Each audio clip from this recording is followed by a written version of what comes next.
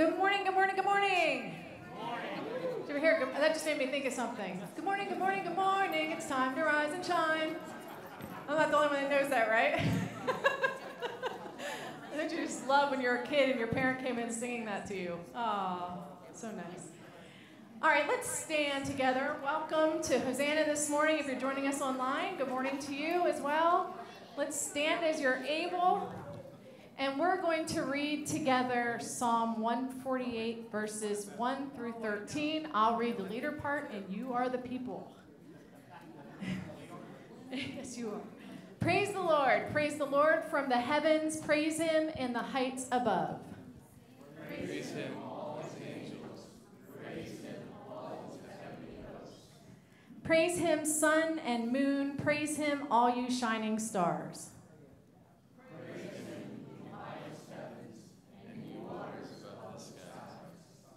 Let them praise the name of the Lord, for at his command they were created.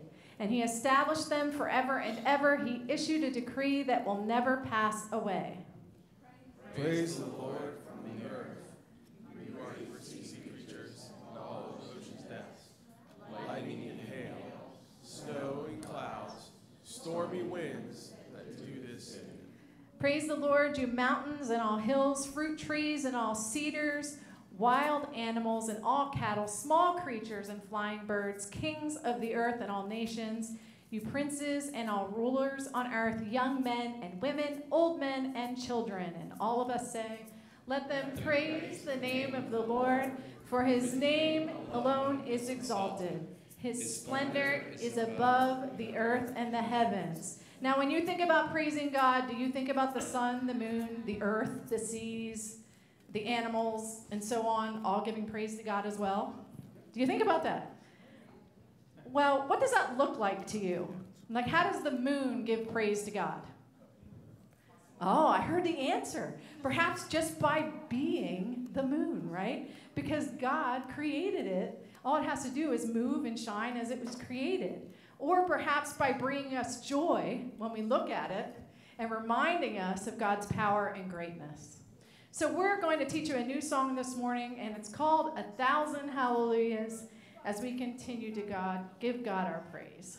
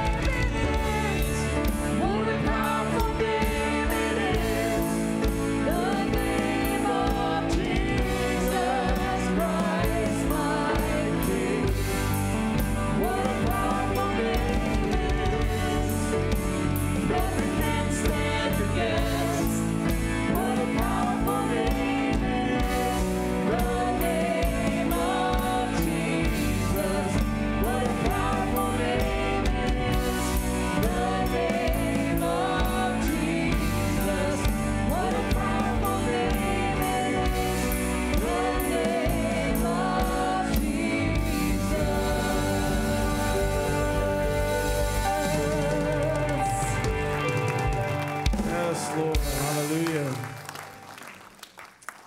You know, there are things of this world that we can often tempt us. You know, money tempts us, power, approval, our appearance, just to name a few things. Living for these things can leave us feeling empty. When we put aside the lesser things, we can redirect our focus on the greater things.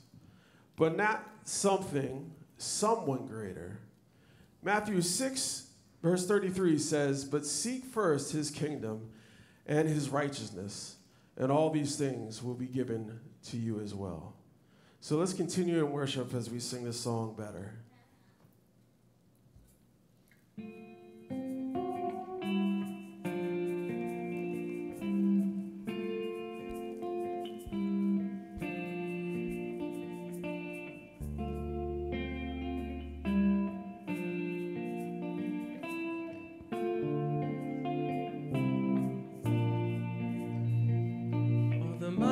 That the world could hold,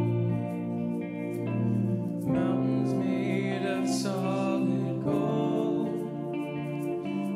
riches that could buy my dreams. You are better than all these things.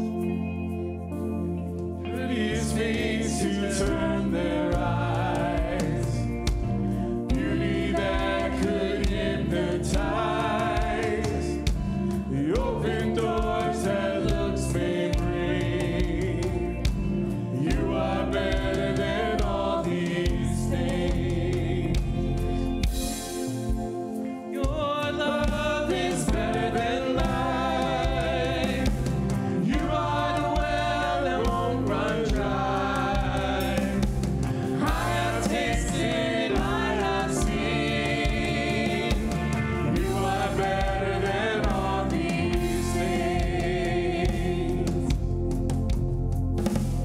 Power that could shake the moon, most important one in every room, satisfied by only these.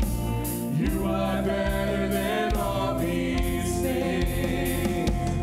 Your love is better than life. You are the well that won't run dry.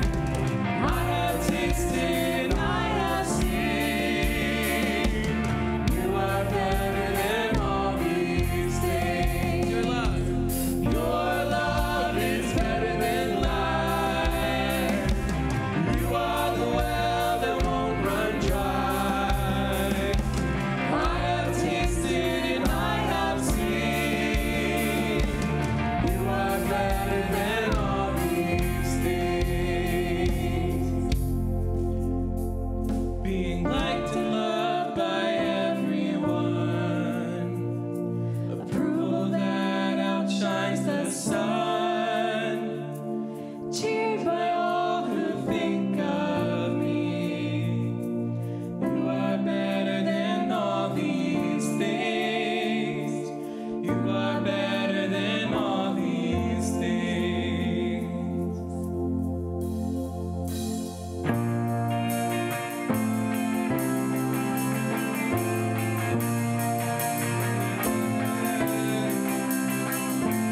I have tasted, I have seen. You are better than all these things. Your love is better than life. You are the well that won't run dry. I have tasted and I have seen. You are better than all these things. You are better than all these things.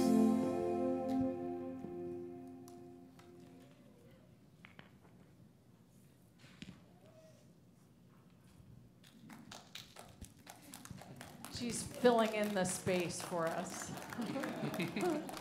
Give God the praise, yes.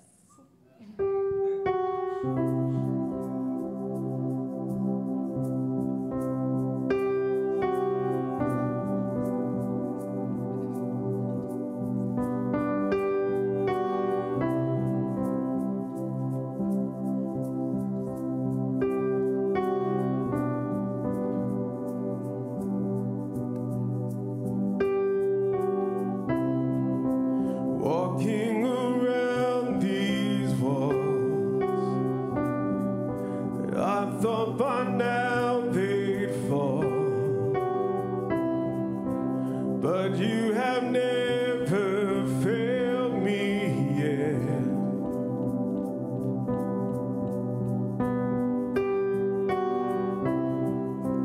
Waiting for change to come, knowing the battle's won, for you have never failed me yet.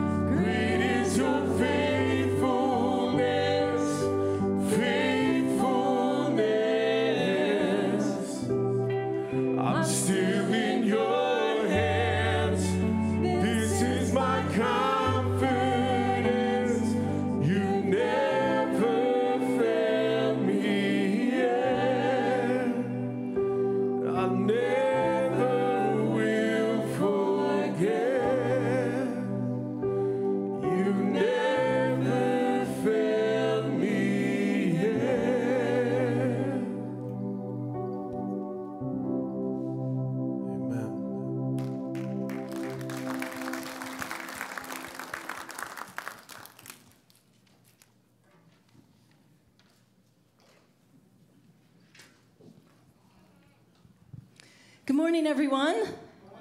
Welcome to Hosanna on this beautiful, warm summer day. Hot? I guess it's a little more than warm. Yes, it's quite hot, but I'm just glad the sun shines out. Had some really beautiful weather. So welcome to everybody. My name is Kelly. I'm the Children's Ministry Director here, and just want to say hi to everybody online with us and everybody here. We have a number of announcements today. Are the ushers around? Oh, they're kind of gathering, so we'll give them a few minutes to gather, and I'll make a few of the announcements a while. Those of you who live in Lidditz, maybe if you don't live in Lidditz, you know of a store locally here that's called Matthew 25. And it's a thrift shop, for lack of a better word, that sells all kinds of things, clothes and housewares. And I've found some really great treasures there. And the really cool thing about Matthew 25 is that they donate 100% of what they bring in to meet emergency needs, to bless different ministries. And they have donated to date over $3 million, which is outstanding. $3 million. And over the years, Hosanna has been a recipient of some of that money, and just last week, we received a check in the mail for $1,000. Yeah, so let's give Matthew 25 a round of applause. And if you haven't checked it out, check it out, because there are some really, you can really find some good finds there. I think that our ushers are now in place and ready, so join me in a word of prayer as they get ready to accept our offering. Heavenly Father, you do never fail us. You are here in the good times and the not so good times, in the sun and the rain. You are present. And we just thank you for that gift of your presence and your love that just permeates everything. We saw that this week in VBA, and I thank you for all of the people that were involved in that this week, and for your presence here, because kids were definitely touched and felt your love. We ask the blessing on the gifts that we are about to give, that they may be used wisely, and we thank you for the many gifts you give us. In Jesus' name, amen. So the ushers will take your offering now. The Change for Change offerings for the month of July, August, and September are going to go to our friends Harry and Panka in Bulgaria, and they use those monies to buy Christmas gifts for their Operation Christmas Child, or their shoebox. Operation Shoebox. So any change for change you have, feel free to drop that in the offering bucket. We would appreciate that. This has been a heck of a week. We finished up on Thursday with our Vacation Bible Adventure, and I have the privilege of giving you kind of a rundown of the week and just some of my thoughts as I've kind of pondered things over the last couple days and revisited everything. So one of the first things I was thinking about, and I'm going to talk for a few minutes, so bear with me, but a week like we just had bears talking about, and having those of you who weren't present understand what the ministry of this church means to the community. First of all, so my husband and I started attending, and my family started attending Hosanna in August of 2014. And I was thinking about that this week because I believe it was 2016, I was asked if I was interested in directing a Christmas musical for kids. And I really wanted to say yes, because I had done that in our previous church, and I really enjoyed that. But my biggest fear and my biggest hindrance to saying yes was I didn't have a team. And you need a team to do something like that. And I had left a place where I had a team. I didn't know too many people here. Well, here we are in 2022, and I have a team. And I get very emotional about it because an effort like VBA does not happen without a team. And it took a full team to pull off last week. As you came in, and if you haven't seen it, I encourage you, I put a little bulletin board together out there at the end of the week, and I have listed all of the names of people that contributed to VBA in any way, from buying a yard sign to making cookies to donating money to helping the week of VBA. How many names do you think are on that list? 76. Okay, with me, that's 77. 77 people. And please show me grace if I forgot you. I did really, really hard. I worked hard to not. But and then there's some anonymous people. I know that somebody donated snacks for VBA, and we found a $50 folded up bill underneath it to be used for VBA snacks. So those kind of things happen, and they happen behind the scenes that we don't see. And I am eternally grateful for the team that I have. And I want to talk a little bit about that team. And I don't have time to call everybody out individually. We'd be here the entire service. But there's a couple of groups I'd like to give a shout out to. Our group of individuals that made us meals every night. I think we have a little picture, not a little picture, but a picture of them. There they are, and working very hard right there. But, and they didn't know I was going to do that, so they might be mad at me for that. But they fed all of us volunteers every night. Didn't just feed us, like healthy food. I think many of us were depressed on Friday when nobody was here to make us dinner. Now, I didn't know what I was going to do on Friday. I'm like, who's making me dinner tonight? Because every day we came in and had this wonderful meal, so I thank them.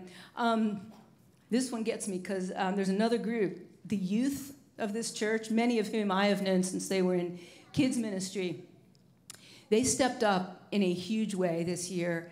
I'm going to talk, don't show that picture yet, Jeff. Okay, there you can show it. Okay, sorry.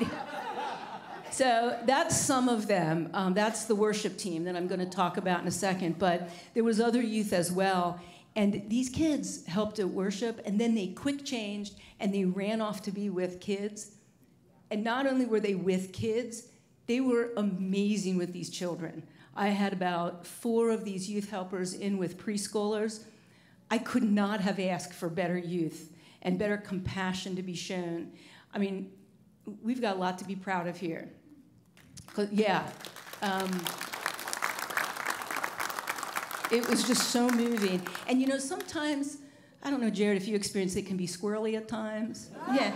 But really, this week, they weren't. Like, they were really focused, and they just showed up and did what they had to do. And this particular group right here is not a picture of all the youth, but this particular group is our shining stars. And they were our worship team for VBA.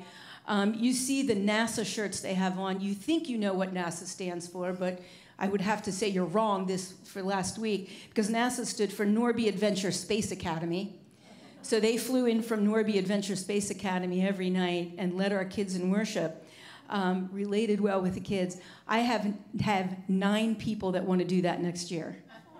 9 people, including a rising 3rd grader that doesn't even go to church here, that came up and pulled me over to meet her mom and said, tell my mom what I have to do to be one of them.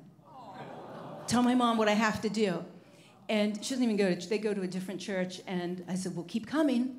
And when you age out of VBA, we'll find a spot for you there. But 9 kids, so I don't know, the stage will be full next year. So I really thank them for their hard work.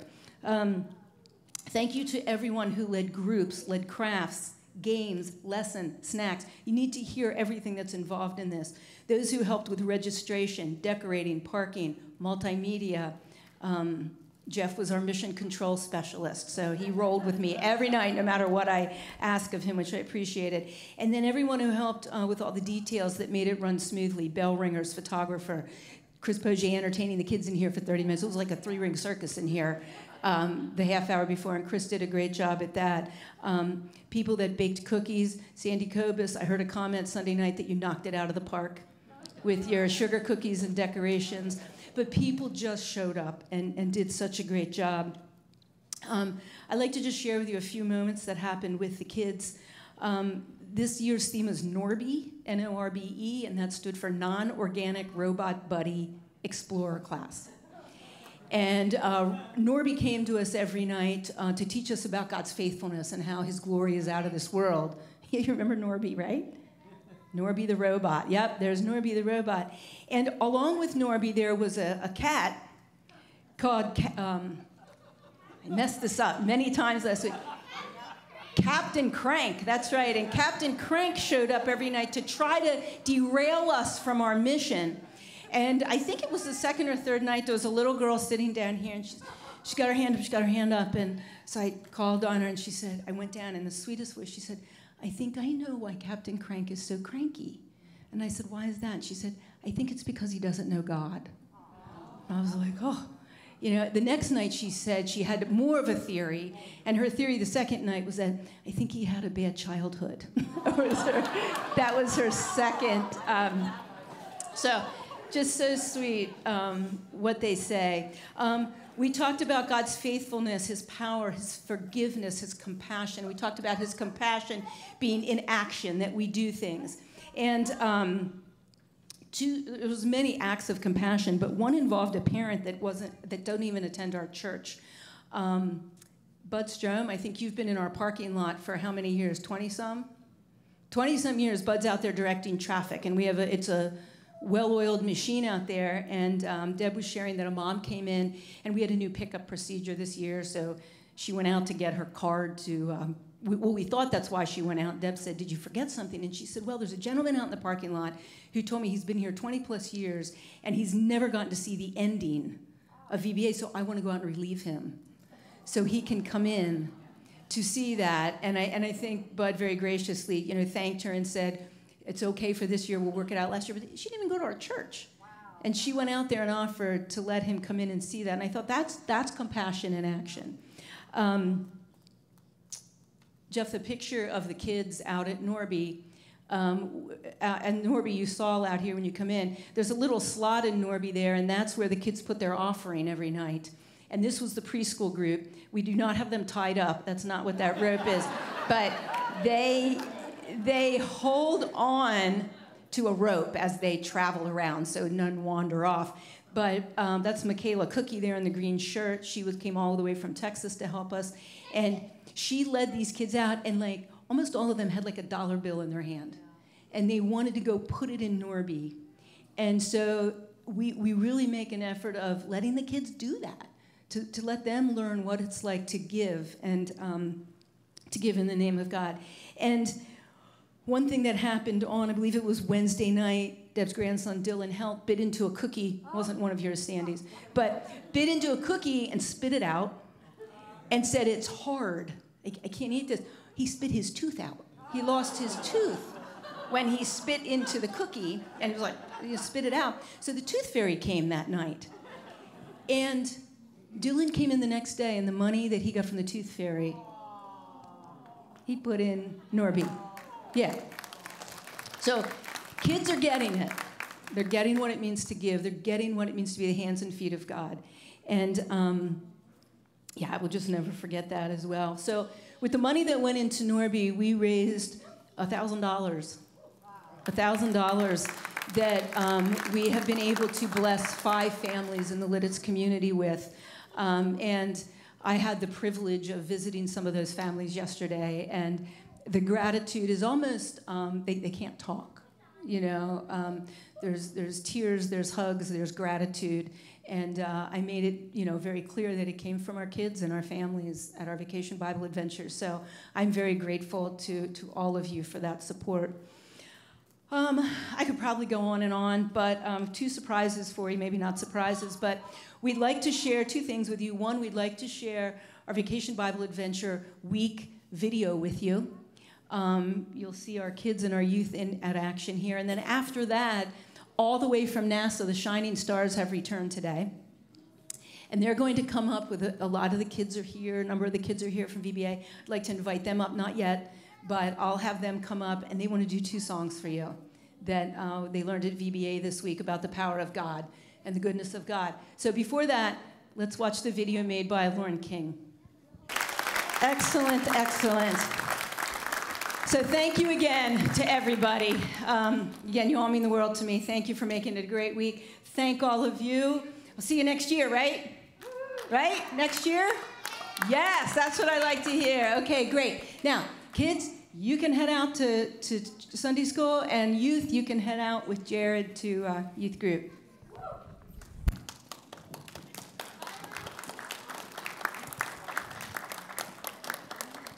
I think they know that God's powerful. Kelly Wenzel, don't go anywhere. No, you can't sit down. She has thanked everyone for everything they did last week. But this woman is amazing.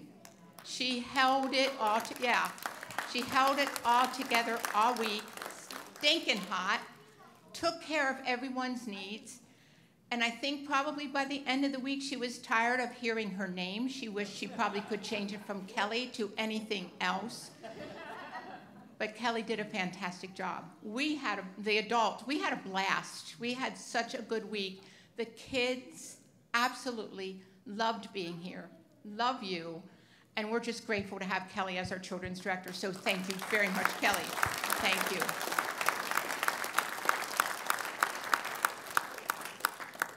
Wow, it's hard to just swing into the next part of our service, isn't it? I just keep wondering, woo, yeah, okay. Well, our speaker this morning is no stranger to our platform because she's spoken from this platform several times. Jane and Larry Clark have been with us here at Hosanna for over 4 years. Jane was born in West Texas, and she has quite the list of accomplishments, which is really pretty awesome, and I just want to share them with you. Jane has earned a BS in sociology, an MA in humanities, MA in literature and history, an MA in spiritual formation and direction, a PhD in English literature and composition. She also holds certificates in directing the Ignatian exercises in somatic trauma release and trauma therapy. And in October, she's going to receive her certificate in sacred activism of the global mystics. She's a retired journalist and professor of writing, journalism, and literature.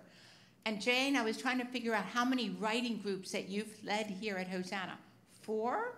And there's one coming up that she's going to tell you about in just a few minutes. And also, she has a manuscript under consideration for a book titled, I love this title, Cowgirl Dharma, the West Texas Wade Women, because Jane's former last name was Wade. So Jane, come on up and give us what you got this morning.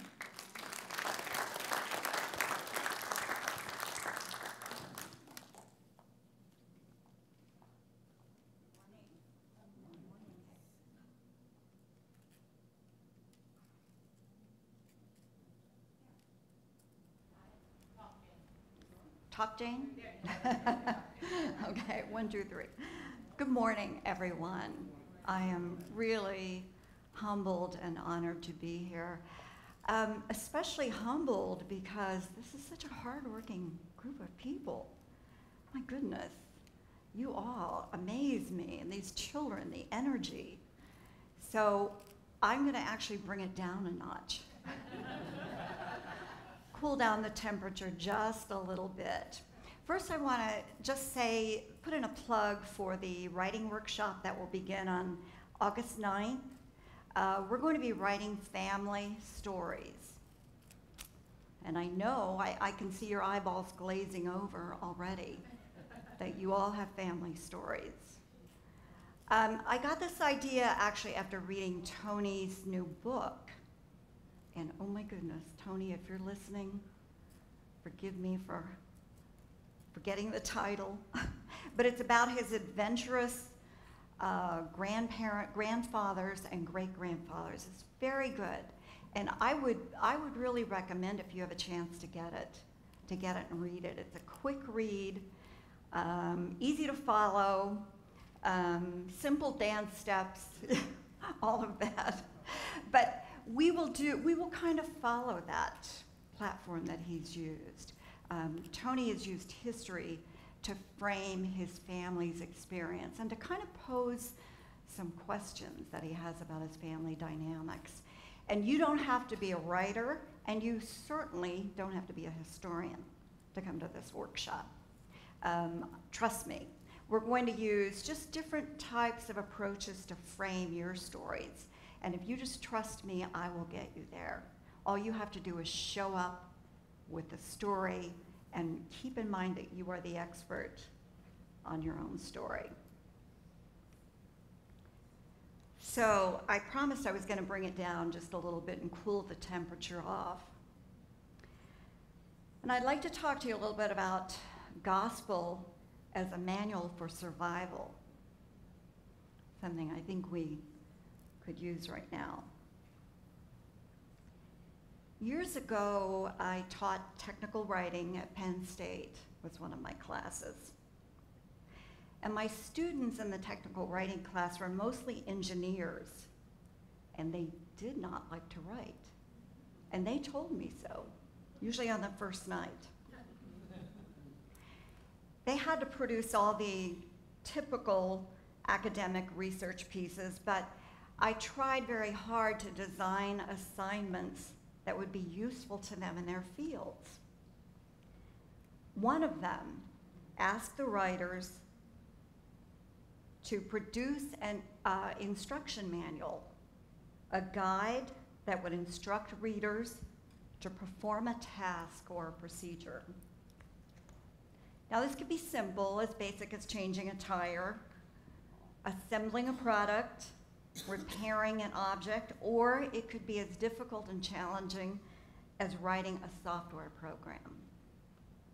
But they had to create a step-by-step explanation that would lead the readers to the completion of the entire procedure.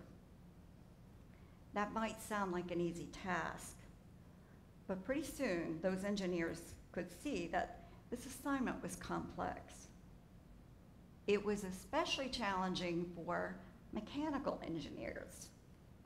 As you know, they work with machines. And they had to show their readers in writing, just basic text, how to use a machine or a system that was made up of multiple parts. So first of all, they had to explain the purpose of the system and how it should work. They had to make a list of parts, create a diagram of the equipment, write steps in an easy-to-follow order. They had to provide a troubleshooting section that dealt with safety and other problems. Most importantly, maybe, they had to motivate their users to follow the plan. Because how many of you really read the instructions? I don't. Only if I'm lost, then I go back and read the instructions. Now, this is before we had YouTube, so they also had to create illustrations. Well, I've got to tell you, when they turned in their first drafts, they looked like very basic to-do lists. And they started off with step number 1, turn it on. Step 2, push the record button. Step 3, record. Number 4, push the stop record button. And 5, push the power button to turn off the device. Obviously, they had to revise. This whole assignment took several weeks, and it took a lot of precise planning on the students' part. And they soon came to see that writing an instruction manual was one of the biggest, toughest, most challenging assignments they'd ever complete. But they learned how to connect with their readers. After all, these readers would not be able to call them up with questions if they had a problem. And they had to instill confidence in their readers by making them comfortable and literally inviting them in to participate. So as I thought about this week's message, I was reminded that we are, all of us, trying to perform something very challenging in this life. We're using a pretty complex system too, a body and a mind to achieve something important. And we're doing so without an instruction manual. As Christians, we're trying to follow a life that will lead us into the kingdom of God, a place we have never seen, to a God we cannot fully see or know. And just like the readers of my students' instruction manuals, we can't pick up the phone or send a text message to God with questions when we get into trouble. We can pray and ask for guidance, but I don't know about you, I don't ever get a direct response. Not anything that resembles instructions I could get in a manual. Now, I need help with this every day. how to live a Christ-like life. I need it all the time. After all, we're living in a dangerous world right now. Let's be clear about that. Wars, mass shootings, political problems, loss of family and friends, a plague, problems with the climate, and those rising gas and grocery prices. It's been a pretty awful time. Every single day, we're watching tragedy, and it's overwhelming. But I'd like to suggest to you that, in fact, we do have an instruction manual to help us survive these times. That manual is the gospel, and it appears in the Bible in the form of the commandments, the Beatitudes, parables, words of the prophets, the wisdom books of the Bibles, as well as several other books like Psalms that teach us how to pray.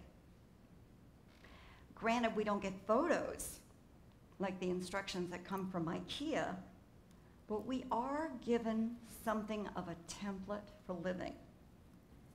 And if we pay attention to this gospel, we might be okay. Let's look at the Beatitudes from the Sermon on the Mount to see what we can find. Now, this is just a little bit of the list.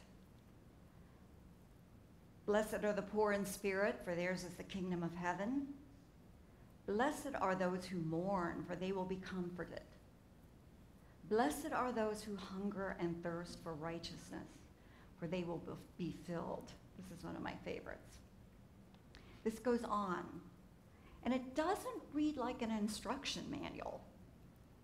But in this section, we learn what's expected of us if we want to enter the kingdom of God. So we're not told explicitly how to behave, but we are told in a very clear way that behaving Christ-like is our way. That's what we should follow. Theologian N.T. Wright tells us in his lecture, Simply Jesus, that if God blesses the world, it will be done through people who are meek, through people who are humble. God will bless those who long for his presence, those who through their behavior demonstrate a need for the divine. The words in the Beatitudes are part of this gospel survival manual. And in these lines, God is reaching across the page to encourage us to follow his instructions. So if, as Wright suggests, God will do his work through people, I'd suggest that as God's people, we are also carriers of the gospel. We are people and instruments of grace, and we carry the manual in our souls. So if we were to turn this manual into a set of instructions on how to live a Christ-like life, how would we do it? We might begin with a list of equipment, and based on N.T. Wright's claim that God uses us, we would need to list ourselves as the first piece of equipment. So our manual might include two parts, two major parts. One, a soul, and two, a body. Now, our need for a soul might be pretty obvious, but why a body? We need a body because, as theologian and author Megan Watterson tells us, we are embodied souls. The human body is the soul's chance to be here. We need a brain, too, a good functioning mind, but more often than not, it's the brain that gets us into trouble. And it's the soul that leads us to follow the behavior that God desires of us. The soul is here because it carries God's instructions, and the body carries the soul. Let's think about these two pieces of equipment, body and soul, a little bit more. Our bodies are the sacred containers of the soul. What a job description. To be the container that carries the soul, the gospel. What a privilege. We are privileged. And what a challenge. Because, ironically, living or behaving our way into the kingdom of God is made much more challenging by the fact that we are biological, incarnated human beings. We have a complicated relationship with our bodies. They don't always work very well. We have illness, allergies, injuries. Some of us can't sleep. Some can't sit still. I'm not looking at anybody, by the way. Others have trouble focusing on tasks, although that's probably more a function of the brain. We have heart conditions. We get COVID, cancer. We can't stop smoking. We need help with our vision, with walking, hearing, bearing children. And we can't seem to control our weight. I know almost no one for whom this is not an issue. In fact, it's estimated by market researchers that Americans spend more than $60 billion a year to lose weight. Can you imagine what Hosanna would do with just a bit of that money? In one way or another, we deal with our bodies every single day, yet we don't really appreciate the role our bodies play in our spiritual growth. Everyone I know believes that if they just felt better or had more energy or quit having panic attacks or feel less pain, life would be better. So we expect a lot of our bodies to keep us happy. And one of the problems this causes is that we are very dependent on the pharmaceutical industry. Pun is intended there. In America, we spend so much money on medication. The American Academy of Actuaries reports that in 2016, we spent just under $3.5 billion on medications, most of them prescription drugs. So we're pretty concerned with our bodies and our moods, and we are looking for external aids to help us. My point here is that we have bodies that we have to live in. And if our bodies contain our souls, we have to do a good job of caring for them and keeping them healthy. Now that we've figured out the critical pieces of equipment needed for a gospel manual for a soul, let's talk about some of the instructions that would make this work. I would like to suggest we should include a very important step.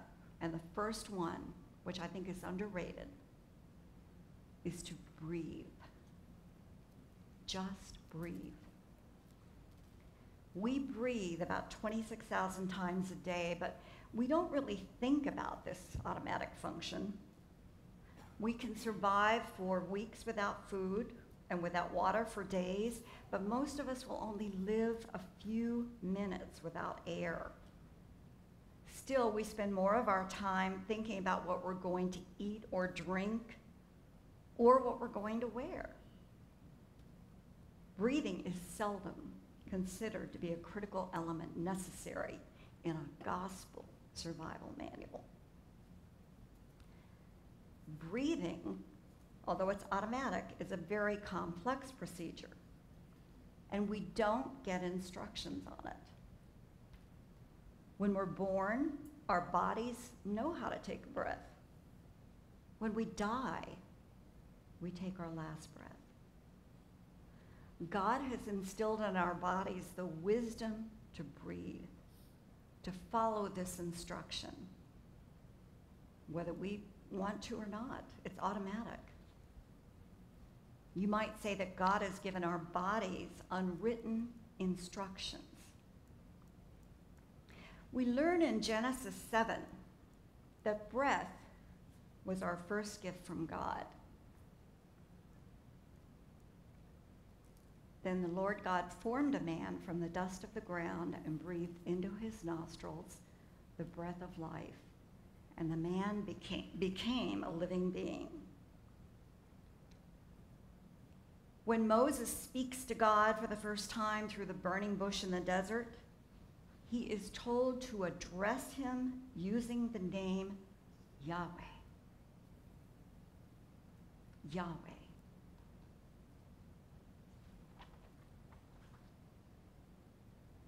God says to Moses, I am Yahweh, the Lord. Yahweh is said with what are called aspirated consonants. That's just a big word for saying breathing sounds. We have added the consonants, and we add the sound to this name through our breath. So it's almost as if God is commanding Moses to breathe when he speaks God's name. The gift of breath is so important and so symbolic. It's given again by Jesus when he appears to the disciples on the evening of the resurrection. In John 20:22, we read that Jesus appeared before 11 of the disciples in a locked room. And with that, he breathed on them and said, receive the Holy Ghost. He breathed on them. Breath and Holy Spirit. What a mystery. In this verse, we get the idea of how powerful an element is breath in our relationship to God. And we begin to see it as a mystery. We see the breath of God as corresponding to the giving of the nature of God. Our breath is God's gift to us of himself. We learn here about breath as a vehicle for carrying the Spirit. I think this means we can assume that our bodies are meant for sacred duty. When God gives us the breath of the Spirit, we're called into action to carry the gospel, to become embodied spiritual souls. Are you with me? I want to turn back here to the origin of this word breath and its meaning. In Hebrew, the word is ruach. It's pronounced ruach, and it's the Hebrew word for spirit or breath or wind. Notice that when this word is spoken, it engages the breath and the lungs. Breath allows us then to enter the portal that takes us across the threshold between the material and the spiritual worlds. This is made clear again when we read in Ezekiel, in verse 37, that the prophet Ezekiel is led by the Spirit of the Lord to prophesy over the dry bones, to declare that they will come to life. The coming back to life of these dry bones is a symbol, a sign of God's sovereignty and the power of the world, over the world. So breath brings us to life in this world, and God's breath brings us into eternal life in the Spirit. In Greek, the word pneuma is connected to the word breathe or blow and has a basic meaning of air in motion or breath as something necessary to life. We get the word pneumonia out of this base word. Breath is a mysterious gift, one that can cause us to become very ill and one that can give us eternal life. On the downside, again, we get colds, we get pneumonia, lung cancer, lung infections, and as we have all seen over the past 3 years, we get COVID, which is a breathing disease.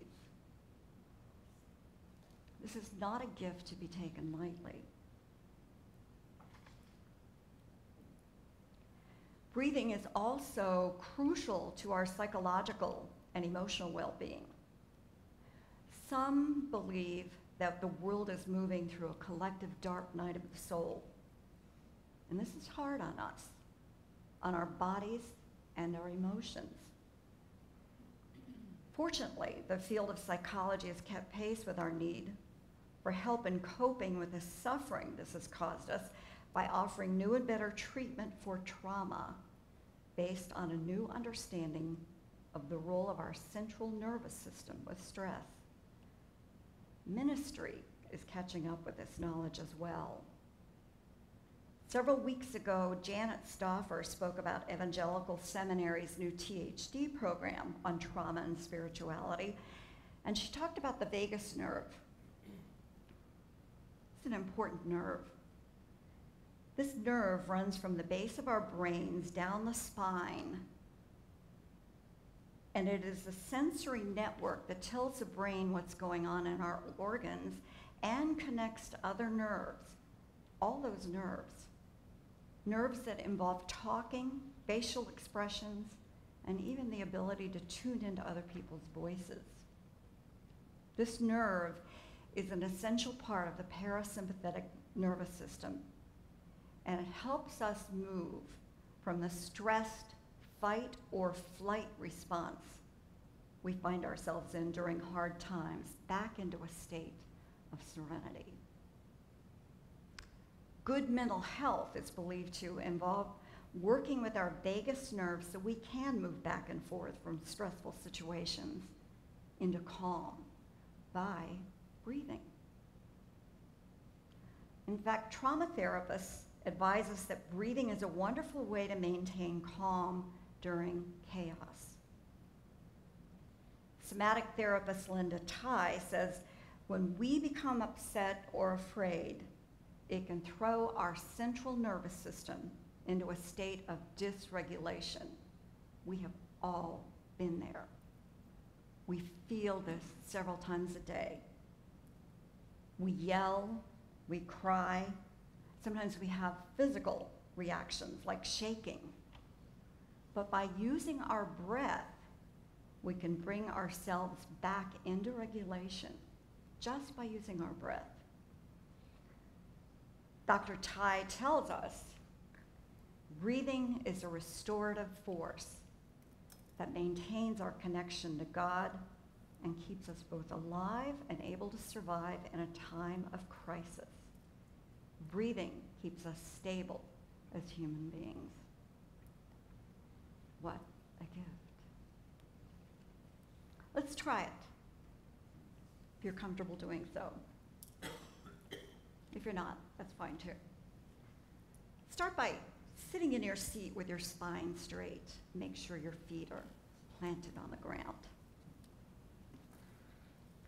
And if you're comfortable, place one of your hands on your heart, or both, and together we'll take 3 breaths. 3 is the magic number. 1 breath in to descend to the heart, a second one to connect to the soul, and a 3rd breath to rise up in a big exhale and know that we are in union with God. You ready? 1, 2, connect to the soul. 3, and then exhale and rise up. This is how Jesus rose off the cross. Did you feel that? I hope you did. Try to think of this as a shortcut for calming down and connecting yourself to God. And use it as often as you can. I do this a lot, as my husband will tell you. In fact, I say it to him a lot. Breathe. Are you ready? We're going to breathe together. Praying is another wonderful way to call out to the divine and to still ourselves, especially when we pray what is described as the breath prayer. Christine Waltner's painter is an abbess and poet, and she writes in her book, Breath Prayer, when we pray with the rhythm of breath, it provides us an anchor in the midst of whatever we are doing. Breath is our constant companion, as is our heartbeat. And these gentle risings and fallings offer us the gift of a kind of scaffolding for our prayers. There are lots of many forms of breath prayer in Christianity and in other faith traditions. The most famous is the Jesus prayer. But the important thing about breath and prayer is to remember that breath is a holy gift. Breathing deeply as we turn inward into our souls allows us to feel the presence of God. When we do this, I believe we're following what is the most important step in the gospel manual. Praying and breath work shows God our acceptance and helps us maintain a connection with him. Since I'm a writer, I'd be really remiss if I didn't tell you what artists and poets and musicians have to say about breathing. Author and songwriter Jason Gray has written an article called, "Is the Name of God the Sound of Our Breathing?" Gray says we do take this gift of breath for granted. And then he says, when I think about it, breathing looks almost like a kind of praying. Breathing looks almost like a kind of praying. Poet Gary Snyder says, where you breathe, you bow. Where you breathe, you bow. This makes it simple to remember, and that's my kind of instruction manual. We don't have to carry this manual around with us. It is embodied, like our spirituality. We don't have to check to see if we followed the instructions correctly in this manual, because if we are breathing, we are living into the gospel.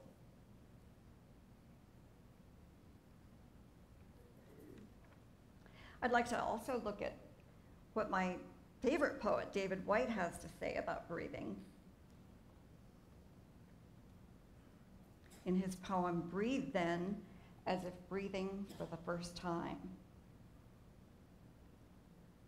Breathe then, as if breathing for the first time.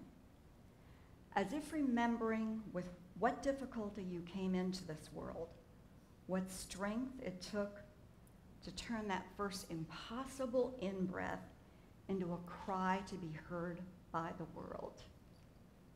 In that first breath and cry, we announce our connection to the kingdom of God on earth. Now, I don't want to suggest any of this is simple to do. Very difficult to live fully with joy in these times, to live a Christ-like life, but I would like to remind you that humanity has been here before. We have lived through devastation.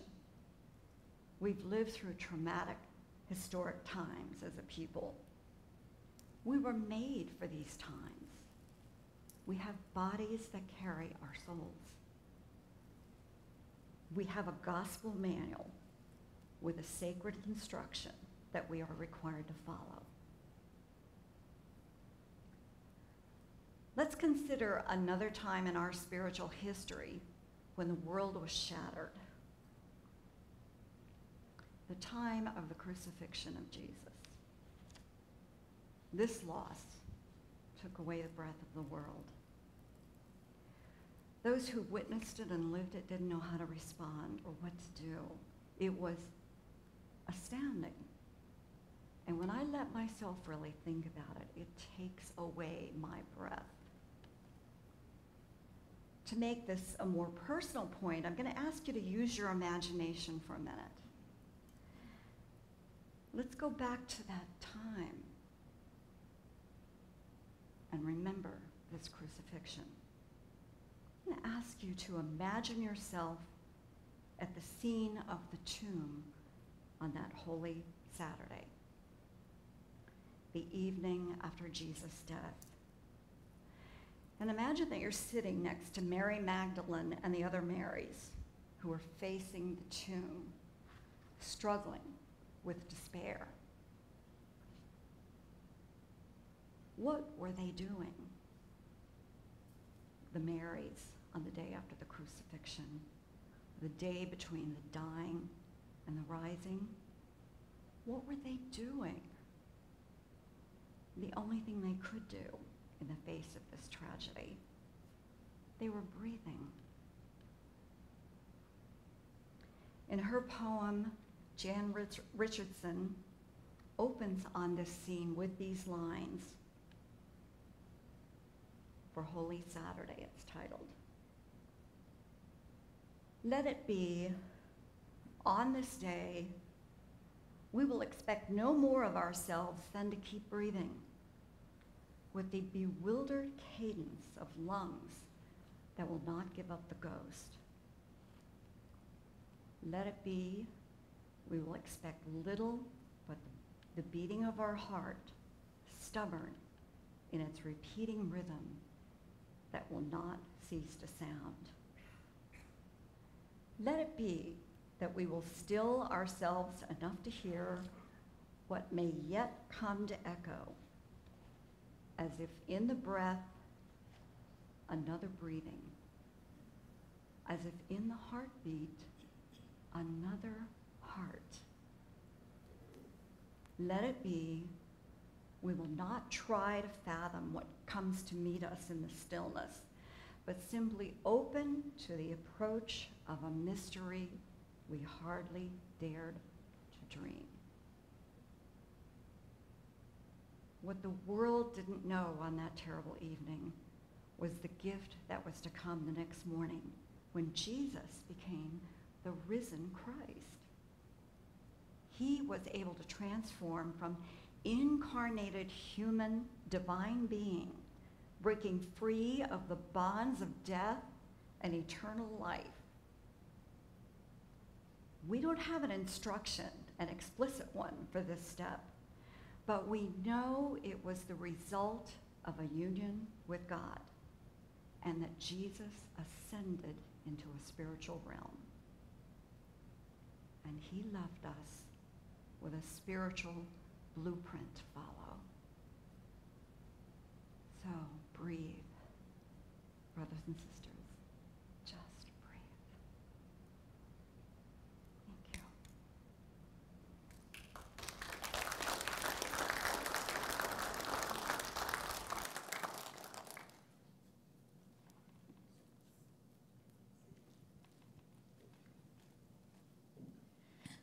Thank you, Jane.